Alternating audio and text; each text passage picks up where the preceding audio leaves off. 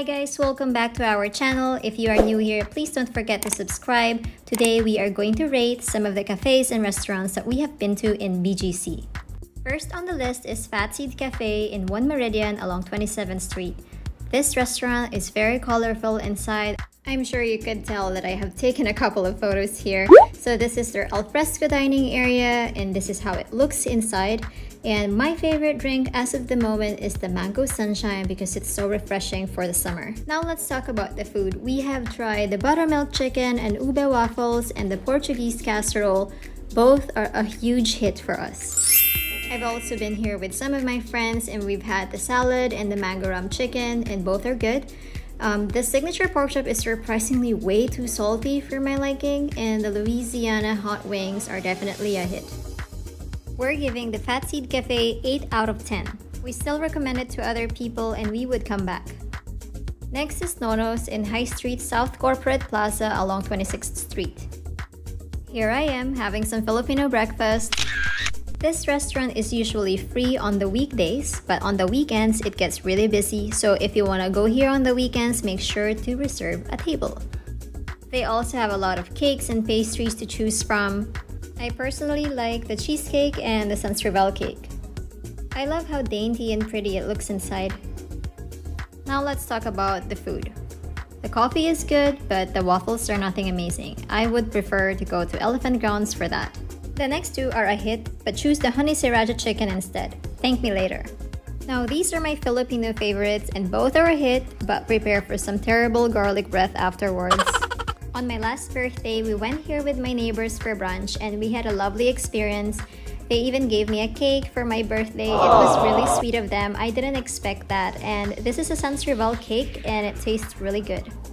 We're giving Nono's 9 out of 10. We would totally come back here and we recommend it to other people.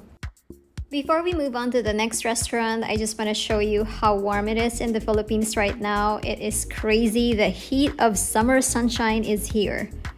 Don't get me wrong, we are so grateful to be here. I just wanted to show you how it looks like in a country where summer never ends. Alright, so now let's move on to the next restaurant, which is St. Louis in Bonifacio High Street. We have been to this place a couple of times and we've always had a pleasant experience. This is their alfresco dining area. I have a new favorite drink from St. Louis. It is the berry smoothie. It looks like this. If you want a healthier option, then opt for the orange carrot and ginger juice. This time around, Dominic tried the smoked salmon and cream cheese omelette while I had the pancakes with bacon. Both are a hit for us. We are giving St. Louis 9 out of 10. After brunch, we went around to take some photos and we saw this really cool graffiti art around BGC. Next stop is Wildflower Cafe in Uptown.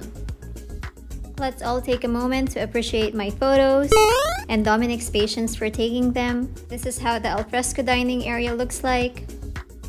They have so many yummy pastries to choose from. I personally love their cronuts. So I had the wildflower breakfast, which is basically composed of eggs, crispy potatoes, and homemade breakfast sausage. I also partnered it with this turmeric ginger ale. Dominic really liked the lasagna, although he finds the portions too small. The adobo fried rice is also a classic favorite, especially for my Filipino friends. We are giving Wildflower Cafe 9 out of 10. Now let's move on to Mango Tree in High Street along 7th Avenue. We have been here so many times. Now I gotta say our favorite Thai restaurant is People's Palace, but this is our second favorite in BGC and this is how it looks like from the inside. Now let's talk about the food. As you can see here, this is the Panang Curry. This is Dominic's favorite and my favorite is the stir-fried chicken and holy basil. What's not in this video is the amount of rice that we ate together with this. The crab meat curry was such a hit. However, the pad thai with chicken was a miss. Now, if you still have room for dessert, make sure to try the mango sticky rice and you will not regret it. You better not forget to try their Thai milk tea. We are giving Mango Tree 9 out of 10. Next is Sune Asian Cantina inside 1 Bonifacio High Street Mall. You know the drill. So let's talk about the food, guys. The first time that we went here, both of the food that we ordered were good. I'm not even gonna attempt to pronounce it. This is how the restaurant looks like, and this is my friend's order. This is quite a miss for her, while mine is a hit. The next ones are also a hit. What's not a hit are actually the drinks that I've tried. I think I've tried all of their fresh juices and I did not like any of it. We are giving Sune 8 out of 10. Now let's move on to La Picara in 1 Bonifacio High Street Mall. My girlfriends and I started going here because they had a really nice happy hour and we love their sangria. And this is how it looks like inside. They also give a complimentary patatas bravas. The interior is nice and the food is good, but I haven't actually really tried having dinner or lunch in here. We have usually just gone here for the happy hour and we had just some of the tapas. We also tried this dish and we were really surprised that it was just really worth a couple of tablespoons, if we're being honest. I also want to add, some of the waiters try to rush you out as soon as you're done eating because they have new customers coming in. We are giving La Picara 8 out of 10. Now let's proceed to Nikkei Nama Bar in 1 Bonifacio High Street Mall. Nikkei is in the same area where La Picara is, as you can see at the background of my photo. And we usually come here when we want to have some drinks and we want to eat some sushi or other Japanese food. The service is quite slow in the evenings, especially when you are sat outside, but the food and drinks are good. We usually go for the Moscow Mule for the happy hour.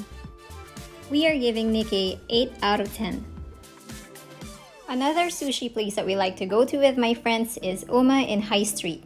Our go-to orders are usually the hanger steak, the candy salad, and the crowd's favorite sushi. Everything's a hit.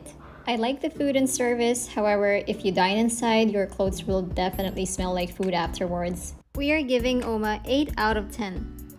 Let's go and try some German food in Broadside Restaurant at the ground floor of Shangri-La at the Fort.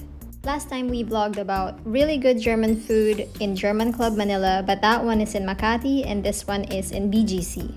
This is also a good restaurant for some German food and beer. The service is great, it's pretty quick, and we have been here a couple of times so we already know what to order. Now let's talk about the food. We usually order the pork sausages with mashed potato and sauerkraut. We also love the veal goulash with buttered spätzle. Currywurst is one of my sister's personal favorites, and German food will not be complete without a schnitzel. The food portions are great, and this is best shared with your family and friends. Aww.